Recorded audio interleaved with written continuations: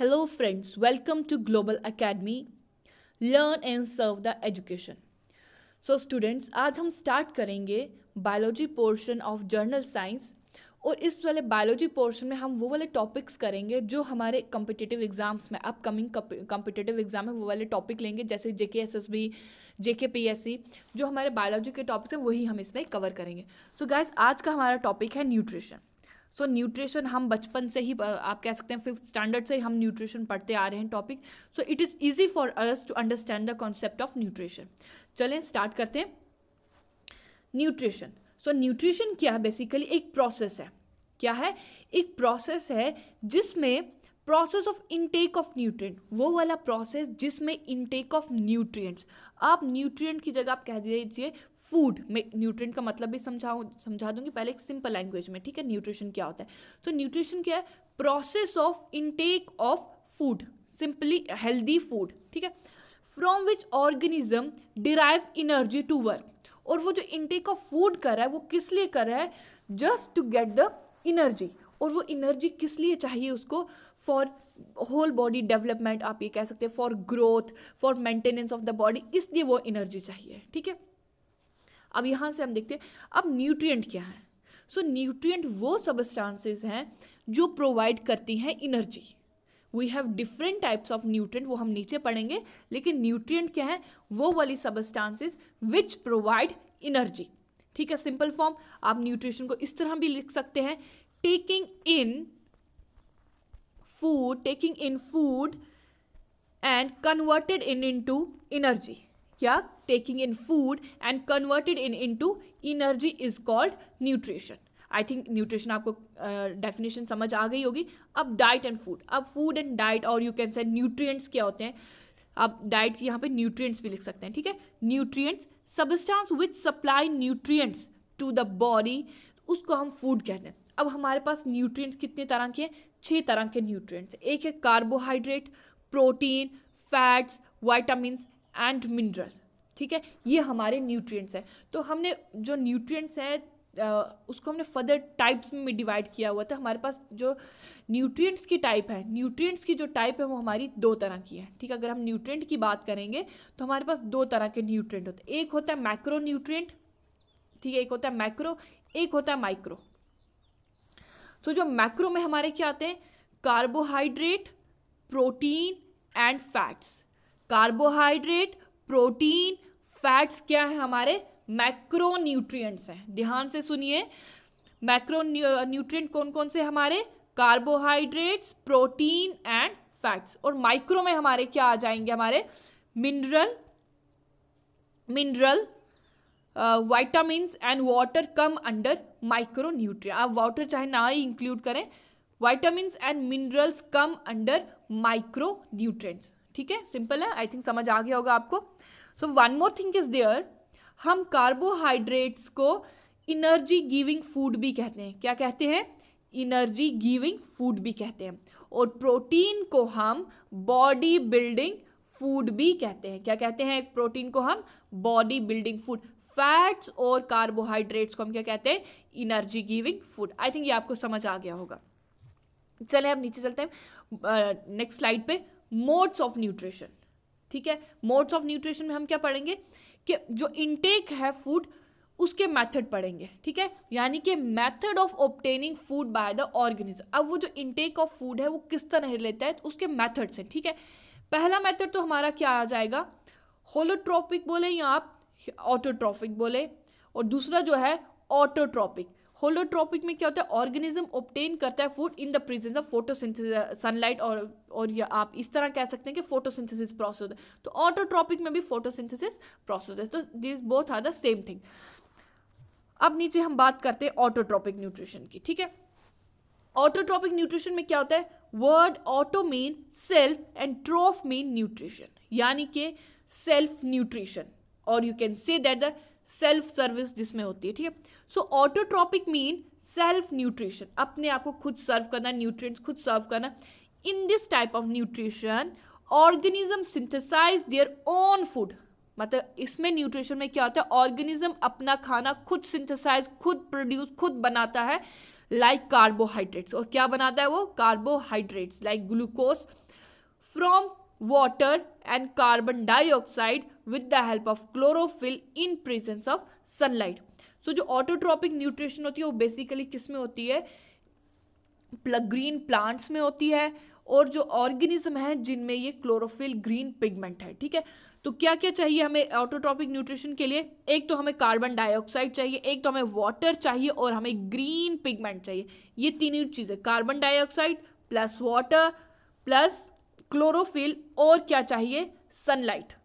ये चारों चीज़ें मिलकर क्या बनाती हैं, carbohydrate. Plus also oxygen is also release there, but basically यहाँ पे क्या बन जाता है, कार्बोहाइड्रेट्स। और इस प्रोसेस को क्या बताते हैं, इस पूरे खाना बनाने वाले प्रोसेस, जो प्लांट्स के अंदर ये प्रोसेस चलता है खाना बनाने वाला, उस प्रोसेस को क्या कहते हैं, photosynthesis. Photo mean light, synthesis mean produce, मतलब producing food in presence of light. ठीक है, आई होप ये आपको क्लियर हो गया होगा।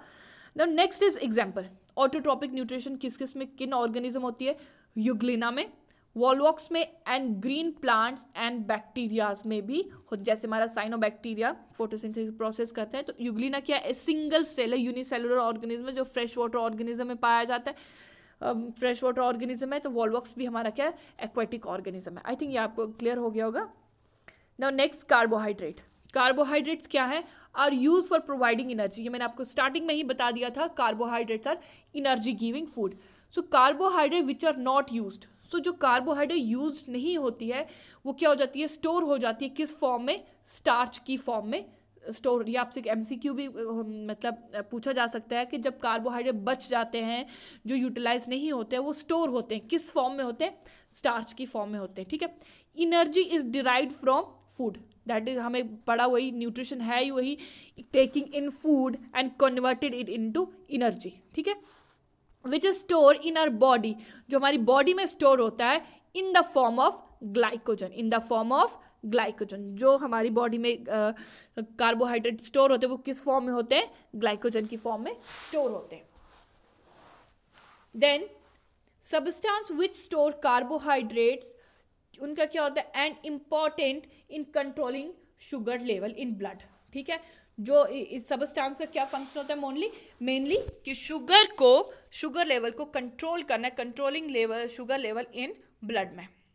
So next one is steps of photosynthesis. तो फोटोसिंथेसिस प्रोसेस में मेजरली क्या होता है, एब्जॉर्प्शन, कन्वर्जन एंड रिडक्शन, ये तीन प्रोसेस होते हैं। एब्जॉर्प्शन किसका होता है, लाइट एनर्जी, और लाइट एनर्जी कौन एब्जॉर्ब करता है, chlorophyll. What is chlorophyll, a green pigment that is present in the leaf और ग्रीन प्लांट के अदर पार्ट में। ठीक है, जहाँ पे ग्रीन कलर होगा। ठीक है, कन्वर्जन क्या होता है कि फोटोसिंथेसिस, क्वेश्चन पूछा गया पहले भी 2-3 एग्जाम्स में कि फोटोसिंथेसिस प्रोसेस में लाइट एनर्जी किस में कन्वर्ट होती है, केमिकल एनर्जी में। ये आपको याद रखना है कि लाइट एनर्जी किस में कन्वर्ट होती है, केमिकल एनर्जी में कन्वर्ट होती है। और रिडक्शन प्रोसेस है, क्या है, रिडक्शन। दो तरह की रिएक्शंस होती हैं, oxidation reaction and reduction reaction.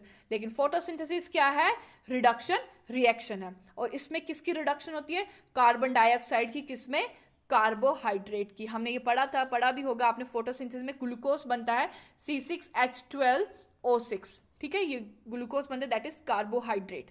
ठीक है, सबस्टेंस इंपॉर्टेंट फॉर फोटोसिंथेसिस। तो फोटोसिंथेसिस प्रोसेस के लिए जो इंपॉर्टेंट चीज़ है वो क्या है, सनलाइट, क्लोरोफिल, कार्बन है यहाँ पे लिखा नहीं गया है, लेकिन वाटर भी बहुत ज़रूरी है to carry out the reaction. ठीक है, नेक्स्ट है हेटेरोट्रोपिक न्यूट्रिशन। अब इस न्यूट्रिशन में क्या होता है, organism can not synthesise their own food, मतलब कि ऑर्गेनिज्म, इसमें ऑटो में क्या होता था, वो जो ऑर्गेनिज्म था अपना खाना खुद बनाता था, और लेकिन हेटेरो में क्या होगा, जो ऑर्गेनिज्म होगा वो अपना खाना खुद नहीं बनाएगा, वो किसी और पे डिपेंड होगा। क्या होगा, किसी और से अपना खाना लेगा। सो बेसिकली जो हमारे ऑटोट्रॉप्स होते हैं हम उनको प्रोड्यूसर्स भी कहते हैं। क्या कहते हैं, प्रोड्यूसर। और हेटेरोट्रोपिक न्यूट्रिशन या हेटेरोट्रोपिक ऑर्गेनिज्म को हम क्या कहते हैं, कंज्यूमर्स कहते हैं। ठीक है, because consumers can not make their own food, they depend on plants और other organism. Like no energy is derived bye, अब हेटेरोट्रोपिक न्यूट्रिशन में क्या होता है, energy is derived bye digestion of organic substances. Organic substances क्या होती है हमारी, मतलब बेसिक जो अगर हम केमिस्ट्री की लैंग्वेज में पढ़े तो ऑर्गेनिक सबस्टेंस, ऑर्गेनिक कंपाउंड वो होते हैं जो कार्बन, हाइड्रोजन और ऑक्सीजन के बने होते हैं, जैसे हमारे सेल्यूलोज, लैक्टोज, ठीक है, ये राइबोस, ये all these are the organic substances, fructose, all these are sucrose, ये हमारे ऑर्गेनिक सबस्टांसेस हैं, ठीक है, जो हम कहाँ से ऑब्टेन करते हैं, फ्रॉम प्लांट्स एंड एनिमल्स से, और इन चीज़ों से हम क्या मिलता है, हमें एनर्जी मिलती है, ठीक है। आफ्टर जब हम ये कंज्यूम करते हैं प्लांट, जैसे हमने सब्जी खाई, अगर कुछ हमने मीट खाया, तो जो हमें मिलेगा वो कैसे होगा, सिंपलर फॉर्म में हम उसको एब्जॉर्ब करेंगे, क्या करेंगे, सिंपलर फॉर्म में एब्जॉर्ब करेंगे, देन ऑर्गेनिज्म, जब वो सिंपल फॉर्म में, जब फूड हमारा चेंज होता है कम्प्लेक्स इनटू सिंपल फॉर्म में जब चेंज होता है, तब वो जो ऑर्गेनिज्म है उसको यूटिलाइज करता है। तो हेटेरोट्रोपिक न्यूट्रिशन किस किस में पाई जाती है, all animals, some bacteria and fungi. I think आपको ये क्लियर हो गया होगा हेटेरोट्रोपिक न्यूट्रिशन में क्या होता है। So next one, types of nutrition. Types of nutrition क्या है, saprophytic nutrition, parasitic and holozoic. Saprophytic nutrition में क्या होता है, जो ऑर्गेनिज्म होता है depends on the living, non living, non living मतलब कि डेड डिकेइंग मैटर पे फीड करते हैं, यानी कि जो इसमें सेप्रोफिटिक न्यूट्रिशन में क्या होता है, जो ऑर्गेनिज्म होता है वो डेड डिकेइंग मैटर पे फीड कर। और one more thing is that कि जो ये ऑर्गेनिज्म होते हैं ये सॉलिड फूड डाइजेस्ट नहीं करते हैं, सॉलिड फूड इंजेस्ट नहीं करते हैं, क्या करते हैं, ये एब्जॉर्ब करते हैं अपनी बॉडी से अपने जो जिस पे सपोज ये डेड डिकेइंग मैटर पे फीड कर रहे हैं, तो वहाँ से सिर्फ ये एब्जॉर्ब करेंगे nutrient through their cell wall. कैसे करेंगे, जो डेड डिकेइंग मैटर पे जब ये फीड करेंगे तो अपनी बॉडी वॉल की मदद से वो एब्जॉर्ब करेंगे। That's why I am telling you they do not ingest solid food, they are just absorbing the organic material through their body wall, ठीक है। Example bacteria and fungi. Parasitic, अब इसमें क्या होता है, ऑर्गेनिज्म, जो इसमें जो ऑर्गेनिज्म होता है वो दूसरे ऑर्गेनिज्म पे डिपेंड होता है, ठीक है। अब जो दूसरे ऑर्गेनिज्म पे जो डिपेंड होता है उसको क्या कहते हैं हम, host, depend on another living organism, ठीक है। जो पैरासिटिक ऑर्गेनिज्म होते हैं वो किसी और ऑर्गेनिज्म पे डिपेंड होते हैं, जिस पे डिपेंड होते हैं उसको क्या कहते हैं, host, and has close association with host and obtain food from it. तो होस्ट पे तो रहता ही है लेकिन खाना भी उसी से लेता है, जिससे क्या होता है, होस्ट को तो कोई फायदा तो होता नहीं लेकिन उल्टा नुकसान ही होता है। जैसे बैक्टीरिया कुछ होते हैं, फंजाई होते हैं कुछ, प्लांट लाइक कैस्कटा, ये सब ने देखा होगा, पतली जैसी बेल होती है, प्लांट्स पे होती है, झाड़ियों में ज़्यादातर होती है कैस्कटा। Animals like tape warm, human being की एग्जाम्पल ले लीजिए, जब बच्चों को राउंड वॉर्म वगैरह हो जाते हैं, एनीमिक हो जाते हैं बच्चे, क्योंकि जो राउंड वॉर्म ये चीज़ें होती है, वॉर्म्स होती है, ये फूड इंजेस्ट करते हैं, इवन के ब्लड को भी सक करते हैं, जिसकी वजह से बच्चे एनीमिक हो जाते हैं। इससे क्या है, जो वॉर्म्स है बच्चे के पेट के अंदर, वो तो फूड ले रहे हैं, वो खाना उनको मिल रहा है, लेकिन जो बच्चा है उसको तो कुछ फायदा नहीं हो रहा, उल्टा उसको नुकसान हो रहा है, ठीक है। That is the meaning of parasitic mode of nutrition. Holozoic, तो जो वर्ड होलोजोइक है इट इज फॉर एनिमल्स, ठीक है। तो इसमें क्या होता है, पार्ट ऑफ प्लांट्स और एनिमल और whole organism is taken as food में आ जाता है, ठीक है। तो इसमें होलोजोइक बेसिकली क्या होता है, इसमें प्रोसेस होता है।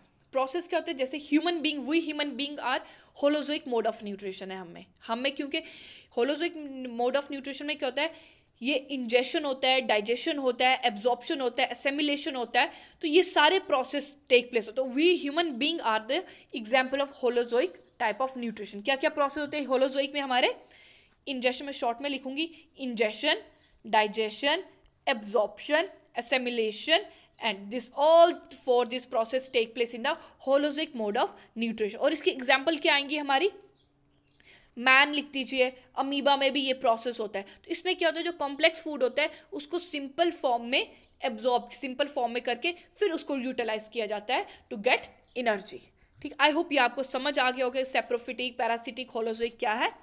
सो कल हम करेंगे मतलब फर्दर टाइप्स है on the basis of the food, हमने एनिमल्स को भी फर्दर डिवाइड किया हुआ है न्यूट्रिशन की टाइप्स पे, तो कल वो हम लेक्चर में पढ़ेंगे। आई होप ये आपको अच्छा लगा होगा लेक्चर।